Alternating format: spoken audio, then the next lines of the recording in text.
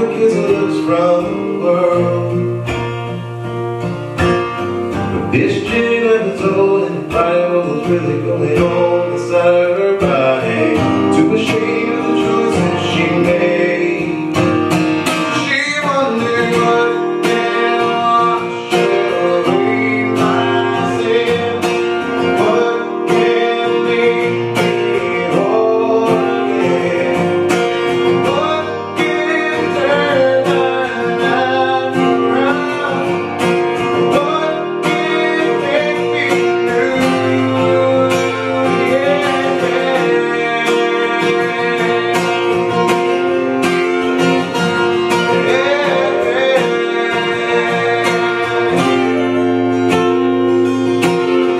Mr. Michael was a real cool guy, the kind of man that everyone lets inside. But this Michael never told anybody that the lust of his eyes was eating him alive. So ashamed of the choices he made, he wondered what can wash away my sin.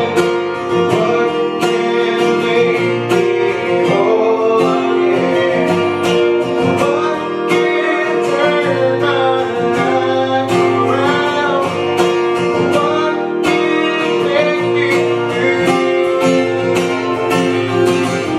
See the way I did in my eyes in those times when you're right.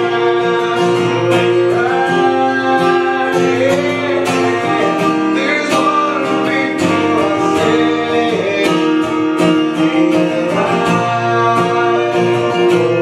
friends. You laid in Jesus.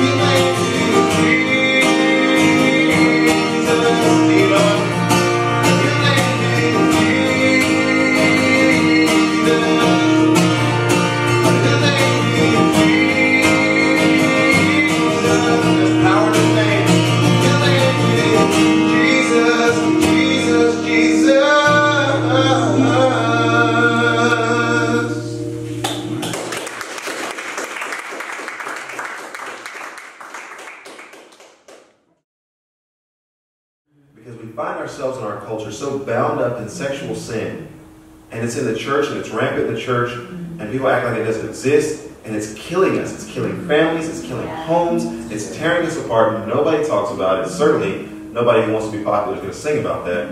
But I want to sing hope and speak into people's lives because I'm in front of a lot of different audiences.